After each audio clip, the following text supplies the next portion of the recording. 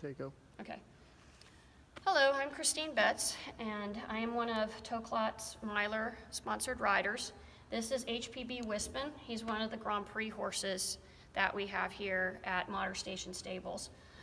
He is fitted with the Myler bits, and there has been some confusion when people start out with the Myler curbs in particular because their action is different than traditional curbs on the fit and getting the responsiveness that you want from the bit.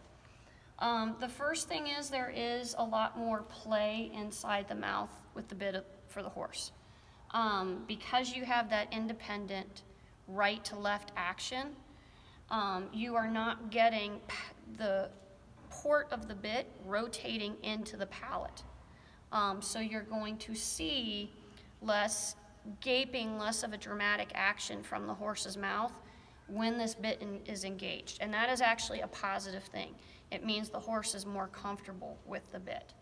The second thing is the curb chain is usually put a little bit snugger. I have the legal 2-finger limit in here that you can get 2 fingers comfortably under the curb chain. Sometimes he even works with a 3 or 4 finger depending on if he's having one of his lighter days and coming a little bit behind the contact. Excuse me. Also, what people often note is that you can see that the bit can get a lot more rotation, and Wispen is very responsive to this. Okay, you can see he readily follows it. His mouth stays pretty closed. You know, he's very comfortable with that. Because the Myler bit has this independent left to right action and is not just working on pull pressure. When you engage this shank, if you look very closely, look at the curb rein on the right side. It is not going to go back. That curb shank is not going up on the right. And that's because you have to remember when you're using the Myler curb, you're getting snaffle-like flexion ability on this curb rein. You are just enacting the left side, not having any conversation on the right. So if you're wanting to see a little more of that traditional inward flexion on the side of the horse, so in other words, if you want him bringing his nose in more, giving more at the pole, that has to be a concentrated, deliberate action of the left and right rein. On a standard curb, if you pull on the left side, the right side of the bit is going to torque. It's going to put pressure against the side of the horse's mouth.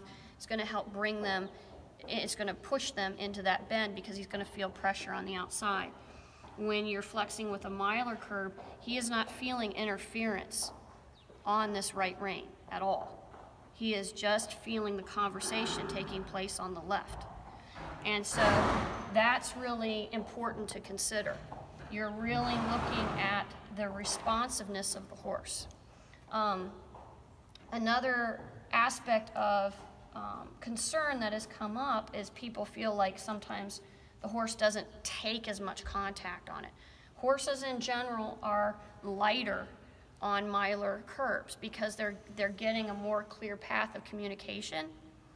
They understand and you can see he doesn't open his mouth or play with his mouth. He's very comfortable with everything that's taking place in here. You know, his lip moves a little bit, but he's very at ease with that. Sometimes for the rider's feeling, the horse is too light. And if the horse is too light, you want to maybe experiment with less tongue relief. Okay, if you want the horse to take a little more of a feeling on your bridle and on your curb rein, you have to customize the horse's comfort and reaction, the softness that you want, and the intensity or the weight of contact you want to experience in both reins.